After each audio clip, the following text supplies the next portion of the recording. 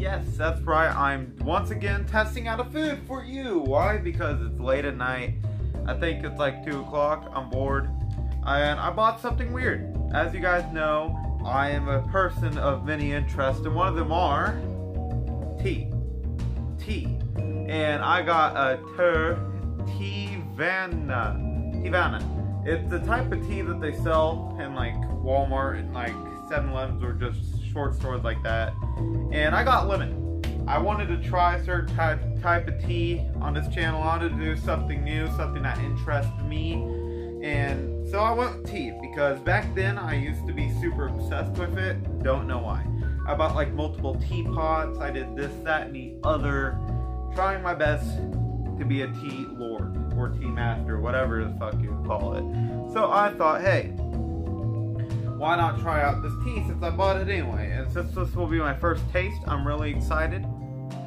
This is unsweet because if you guys know, if for you guys who don't know, I guess I should say, unsweet tea is the healthiest type of tea. Second, you put sugar in it, it ruins most of health. But this is unsweetened black tea. And the thing about this is, like, it's super tardy apparently, like ridiculously tardy, but super healthy for you. So I thought I should try it once on the channel to see if I like it or not. I've tried the peach one before. It's not my first time trying the tea. I tried the peach one, it was pretty good. And this one, it's kind of different. It's lemon. I like lemons. I'll eat lemons. I actually just eat lemons. I'm not really big into the drinks, but I'm excited because this is really healthy for you. It has 0 calories. That's good to know. This has 0 trans fat, which is kind of bad because trans fat gives you that. But it's really healthy, so I thought let's crack it open and let's try it. First off, I want to see the smell. It smells like lemon. It's made with lemon peels. Where does it say it here again? It says made with lemon peel, if you guys can see that.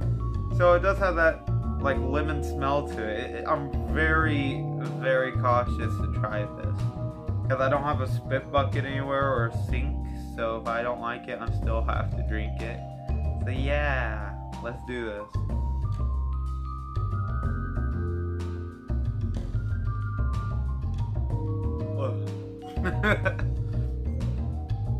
Oh. So, me personally, I wouldn't recommend that. That kind of tasted like booty.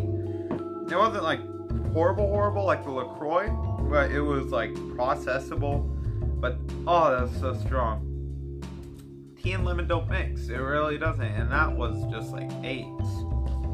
It makes your tongue feel bad. The aftertaste was like ass, no joke. It was just bad altogether, okay, man? It didn't taste that well. And I would rate this a 2 out of 10 because I could drink this because 1 is like unbearable. Like, I can't drink this. I could drink this if I really forced myself to. And it's healthy. What can I say? So yeah, like, comment, subscribe. Hashtag the vid will just be tea. I'll see you guys in the next video. Bye-bye.